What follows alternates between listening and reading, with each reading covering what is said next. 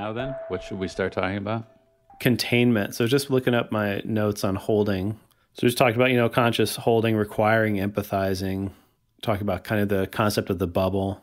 If it's better to hold other things, like why aren't we doing that with everything? And the last kind of thing you talked about was getting back to that black nightgown effect. Yeah, right. Which is a different. It's a different thing, but I think it's relevant in the ramifications of holding. No doubt. And I think that's a fair or a good transition to containment, because like containment, it's necessary at a point for both people involved. It would seem that if you hold something or if you try to hold something that neither of you can hold, is that one reason containment would come in, or is containment, because you talk about on the website, the containment is about almost conscious coherence. Yeah. You have all this energy and you're giving it you're allowing a structure to form within it via consciousness. And that's containment. Is that accurate? Yeah. And for a while, I didn't have the word containment in there when I was teaching this stuff, because holding, when most people think of holding space, they also would say that you're providing a container. But I experience holding and containment as two different actions. I always try to figure out a better word for like conscious actions or conscious activities or focuses, or there's. Yeah. But obviously the way I've put it on there is focusing conscious attention in these 5 different ways. So I notice that I'm focusing differently when I'm containing versus when I'm holding. And so the way I'm using holding is that it's rather unbounded. There's an empathy, but it's not contextualizing. It's not setting limits. It's not organizing. An analogy would be like being present with someone while they brainstorm. You're in a holding where you're saying, okay, I see maybe where you're going with this. But the containment would be, okay, let's try to organize this a little bit.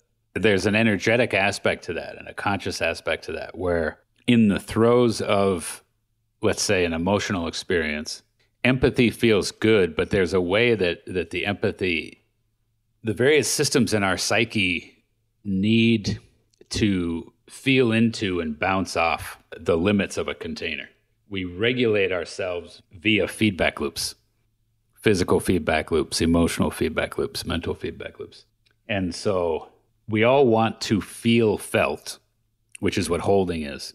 But we also want what we're doing to hit something, and we want that something to be solid. Just holding with no containment can just perpetuate anxiety, because again, the energy can't sort of take shape. It can't be processed and understood and regulated without a container. So again, in the same way that any kind of art, for example, you can have abstract art, you can have very free form stuff, but it's like, okay, is there some kind of structure somewhere, right? In order to, like with music, is it just, what's the term? Cacophony or something like that? Cacophony. Or is there some kind of structure to it, And containment via a container, experience organizes into structure. But the act of consciously containing, to me, it's recognizing a dimension. There's a dimension to this experience. And what that does right off the bat is it changes it from it being totalized, right? The very nature of there being a container is it suggests that it's not the all. For certain types of experience, we fight against a container, right? Because we want it to be the all. However, we get out of control when we're in an experience where we're the all. Anything you believe to be totally true is going to get you in trouble. Yes, exactly. Even though you and I use the word totally every third sentence in this podcast. But yes, I held one back there. Yeah.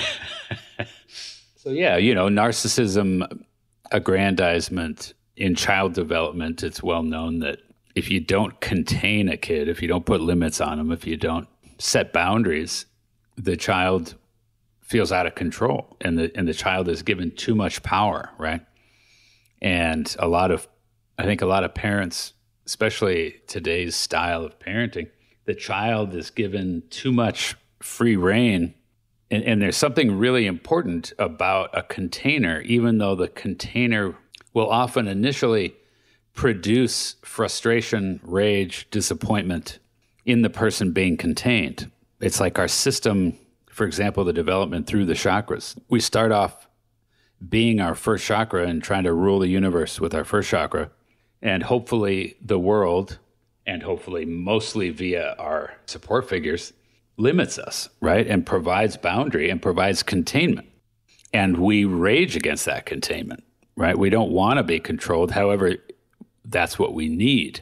And ideally, that container isn't suffocating. Ideally, the container isn't attacking, shaming, but also ideally, the container isn't too weak and easily broken through, because that has a detrimental effect as much as a container that's too constrictive.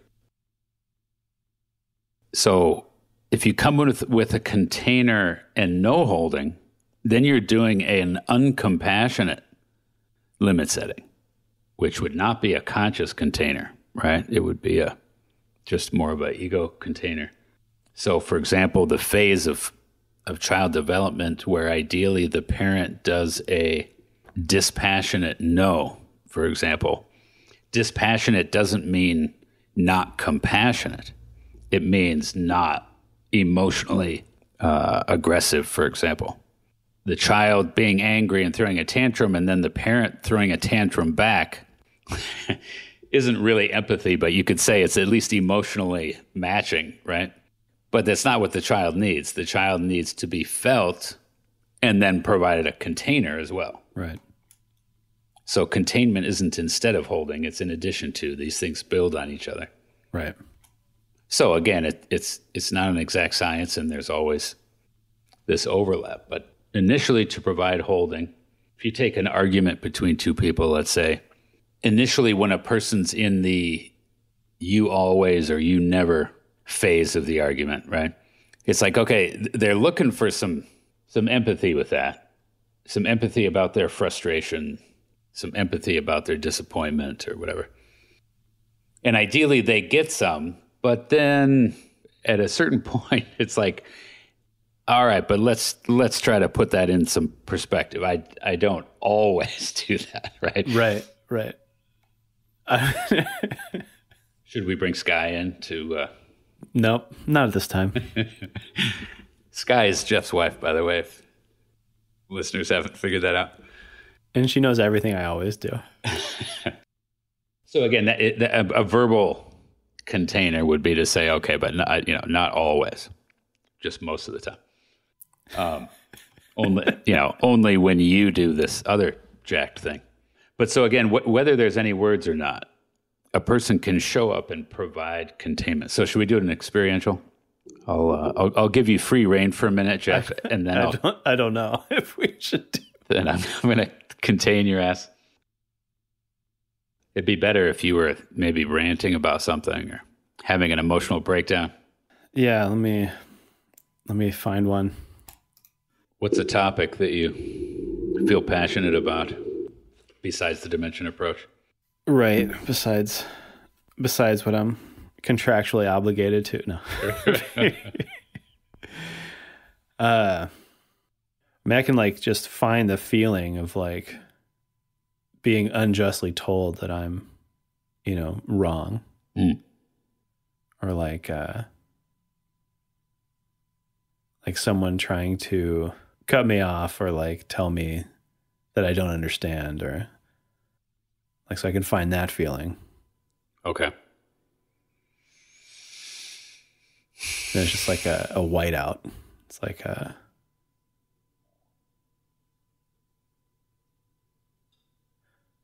lot of heat to it. Okay.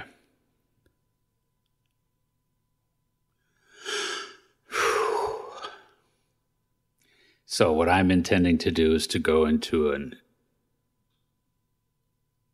empathic holding and just try to feel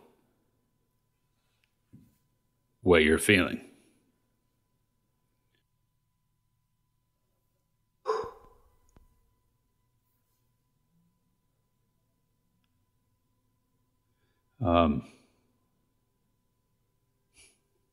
And I don't always work this way, but if I start putting some words to it, I don't know, a word that came was sharp. There's something that feels sharp about the reaction. Yeah.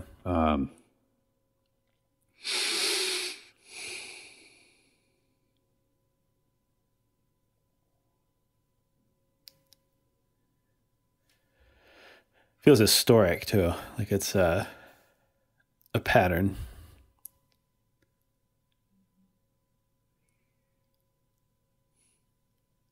Yeah, it's like the anger of it feels white hot, and therefore it's like you're kind of afraid to touch into it. Just go into that kind of blank state, because if you don't stay in that open blank mind state, then you're gonna it's like the RPMs are redlining, so you don't dare throw it in gear. Does that resonate? Yeah, totally.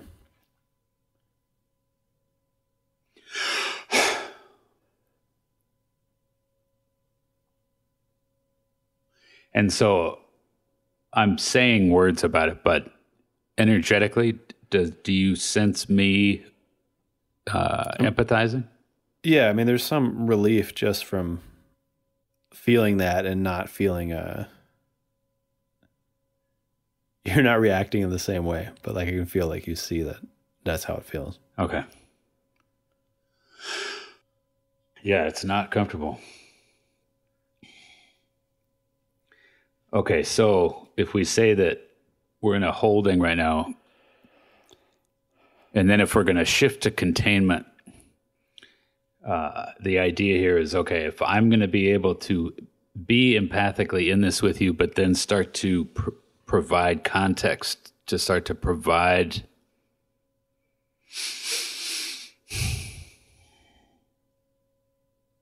a container that this can exist in. So before I even say words, can you tell that I've shifted what I'm doing? Yeah, there's more of it felt like the vibration in me was like you said, just trying to maintain. And there's kind of an inward shift when you did that got a lot darker, a lot less white. Okay.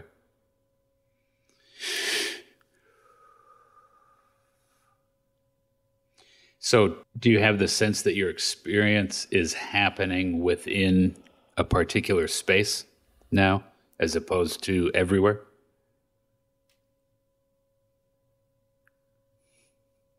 I mean, that space might feel bigger than you, but can you tell that it's a space that isn't as big as the universe? I would say there's like a stability that wasn't there. Okay. So the sense of space, at least like word wise for me, isn't like resonating, but there's a shift in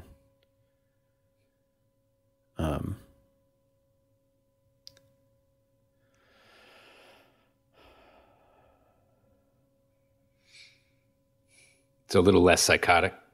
Right. Psychotic meaning just chaotic, disorganized experience. Right. So there's starting to be some kind of stability, some kind of organization. And a lot of times, as far as the shift to containment and it having the effect on the psyche of organizing, what can be real hard is, for example, psychotic anger can shift from just that sort of tantrum-y experience up into what actually starts to feel more diabolical or more paranoid or more organized. Like an example I use a lot is in the Godfather movies. You have these three brothers and they're these three different archetypes, and Sonny, who's the character played by James Caan, he's just this loose cannon, and gets triggered really easy, and then just flies into violent rages. And so initially it seems like he's the quote unquote bad brother, right? And then you've got Fredo, who's the opposite. He can't engage and harness his aggression at all. So he's the weak one. And Michael seems like sort of the healthy balance between the two. But as we all know, as the story unfolds, Michael is actually, quite a bit darker and, again, more diabolical than Sonny was. There's more of a dark strategizing. There's more vengeance. There's more of a coordinated expression of that aggression. It's like Sonny was somehow more innocent, even though he's, hurting people. Right. There's something younger and less conscious about what was going on in his psyche than in Michael's. And again, the idea is we all have that stuff. But so it can be really hard to move through some of these psychotic places in us, because when we actually start to bring consciousness and actually get a container that starts to hold, it starts to organize, but the sort of the early organization of it is dark like that. And that's the nature of the borderline idea, that borderline organization in the psyche, which is the borderline between psychotic and neurotic. Borderline organization involves that black rage, and that feeling of vengeance and that the demonizing, whether it's of self or of other, that goes on. And it can seem like, again, more innocent or more, in certain ways, less dangerous than when it gets organized up into borderline. And clinically it happens. Therapists know this, that you can work with a client who is exhibiting psychosis, and you work and work and work, and the client improves up into, so to speak, a borderline organization, which is quite an achievement, both by client and by therapist. And then once in the borderline state, it's like, well, now it gets much more dangerous for the therapist, because now the client gets organized enough to actually hate the therapist, which is what to direct it somewhere. Yeah, exactly.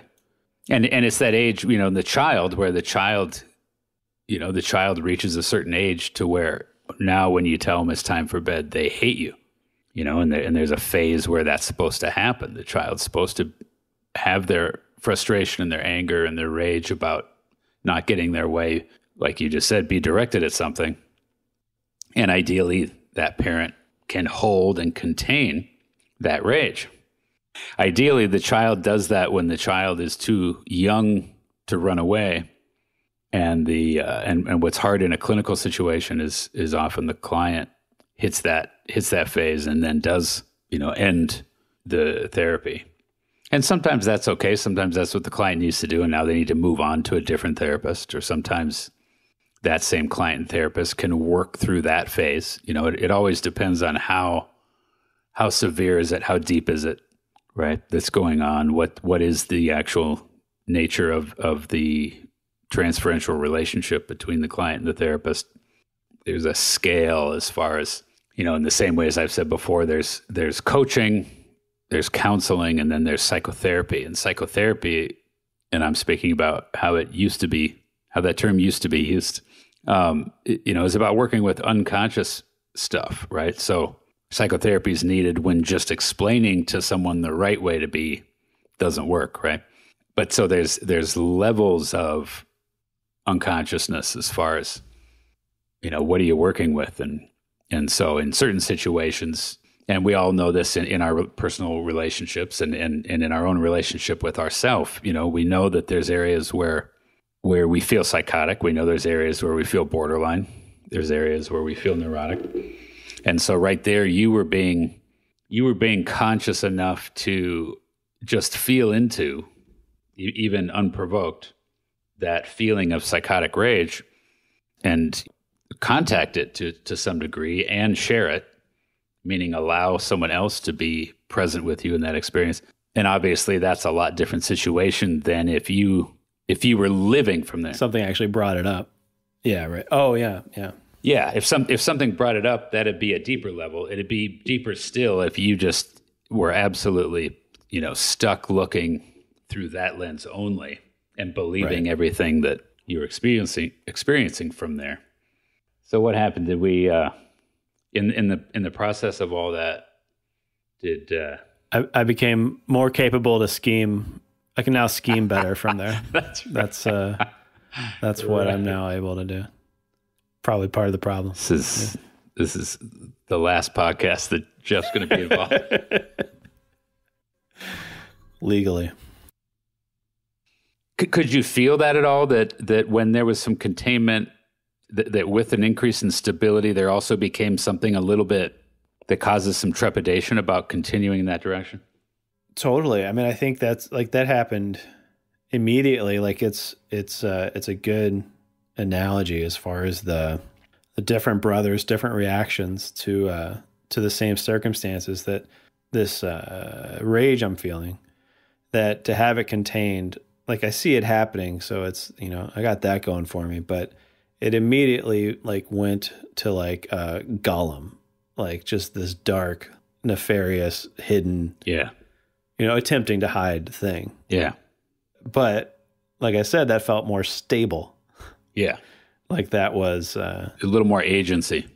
Right. Now I feel a little exposed for it's not going to be a relaxing episode of the Dimension Approach. We'll see what makes it through your editing. Yeah, right. Yeah. It just jumps to The Godfather. But it's interesting that containment makes a lot more sense. Okay. Because the idea of, I think it's each of these, different things we talked about, the advantage and the danger of them, to me, has been a valuable insight. Mm. That, awakening doesn't mean everything's better, right? Healing doesn't mean it's immediately better. It means going back to what the reason it needed to be healed to begin with. Yeah. Containment, as you're describing it, creates a big potential for things to get a lot worse. Having the context of that process, to me, is valuable. So that makes more sense to me, knowing the risk and the reward, or the risk and the technique, or the. Yeah. There's another word around it that happens, there's a taming, right? Mm. Our system will react the same way an animal does, when you attempt to tame it. And the animal always has that instinct, that doesn't go away. You just forcibly supersede it. Yeah. Over time. So on the positive end, if you don't just become Michael Corleone and have everyone killed, the container holds and it shifts from a hatred of and a frustration with the container, and it shifts from a feeling of powerlessness and disappointment that transmutes into a trust of the container, a decrease in a feeling of anxiety. And then within that container, this organic growth and organization happens that, to the person's surprise, results in a stronger, more capable, more autonomous experience than prior. So obviously there's all kinds of movies about this, right? Where the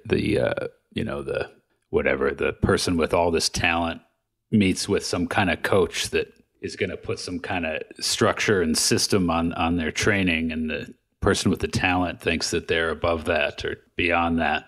But finally the student or the athlete or the performer or whatever it is finally adheres to the regimen or whatever, and then reaches new heights, right?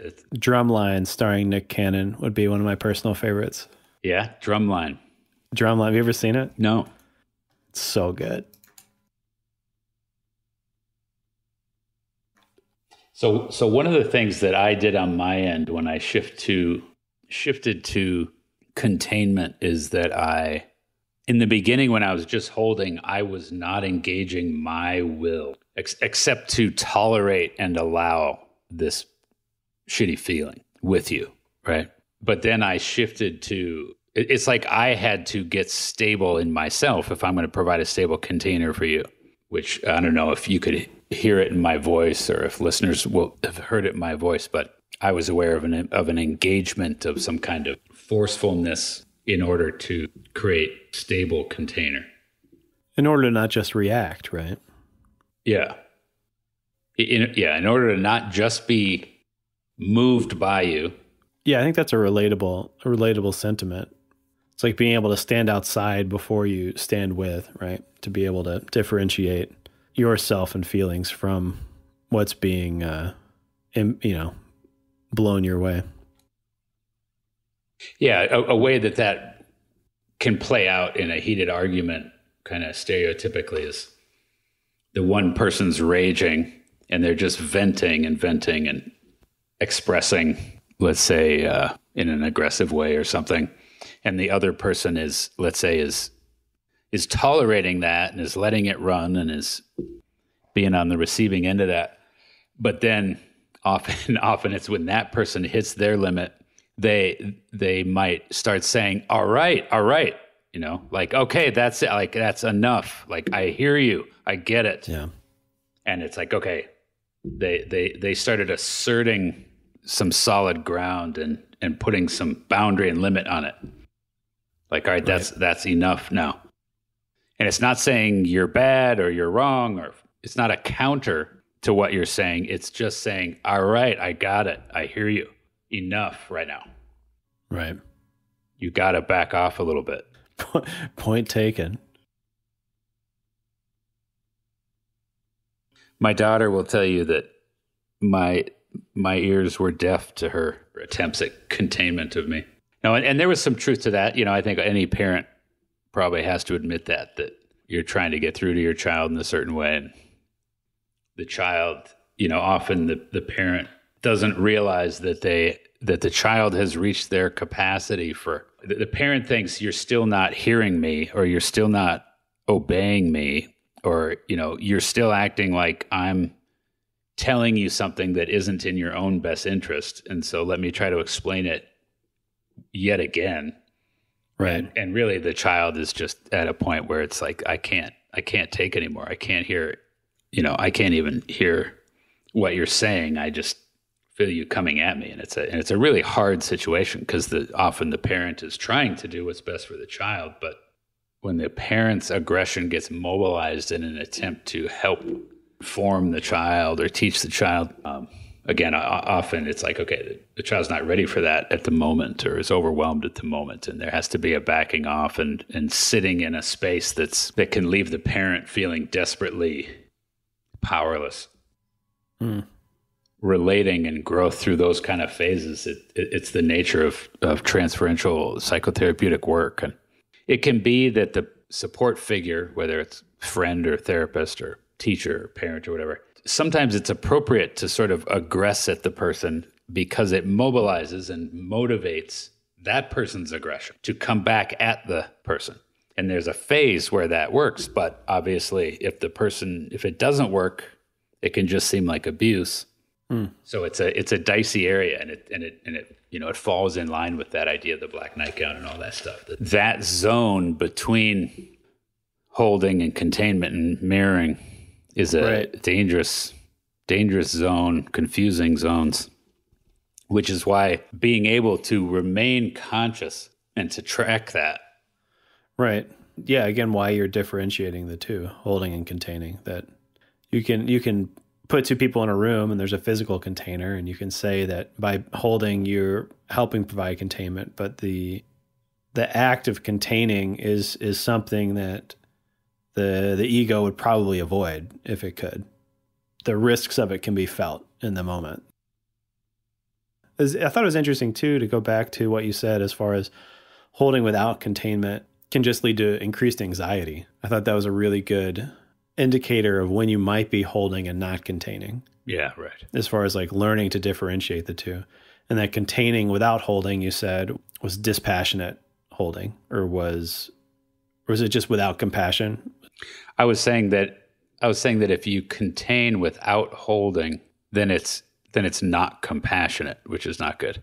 Right. But I was saying that's different than dispassionate Right. containment, which means trying to be objective or yeah, right. Providing a container that's still compassionate tends to be a dispassionate container. right. From the person experiencing the container. Yeah. And another important thing, what often needs to happen is a containment, and then the person pushes against the container aggressively. Ideally, the container holds. And then what often happens is the person who's being contained shifts into a collapse. So it's like they're doing the Sunny thing, and then they shift into the Fredo thing. And then ideally, if we say the parent shifts into providing, it varies, but there's a natural process where, okay, then shift into empathic holding now of that collapse, right?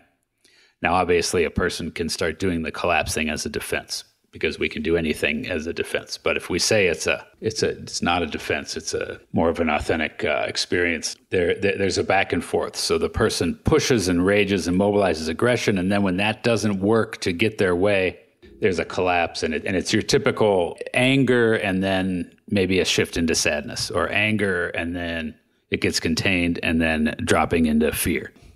And obviously, it's not always sadness or fear that's under anger. It can be anger that's underneath sadness or fear, right? It can go any of those ways. But Right. have I talked about the Rocky III beach scene on here before? Yeah, I think so. Where he yells at her that he's scared. Yeah, exactly. Yeah. So that scene, it's sounds like such a funny example of it, but those were powerful movies. And in that scene, that's what happens is Rocky's in this collapsed Fredo state where he can't get motivated and get aggressive in his training and just kind of despondent. And despite, Apollo yelling at him and trying to get him motivated, that's not working, and it doesn't work to go to LA and work at Apollo's gym, blah, blah, blah. But finally, Adrian sort of provides a certain kind of container. And I guess the reason I bring it up is there's that shift where he finally gets mad and aggresses at her and starts, being angry at her. And then she's angry back for a minute, and they have a sort of that pushing match. He trusts her enough, and she's holding enough of a compassionate container to where he drops out of the anger and into the admitting he's scared. And then she immediately shifts and empathizes with that and validates that. And yeah, it's such an important process, these little relational dynamics that create these little structural changes in our psyche that are these relational, transferential, interpersonal experiences. It's not just words. It's not just concepts. It requires this energetic interaction that is often, very painful and frustrating and confusing. If you want to learn more about the Dimension Approach, please visit dimensionapproach.com.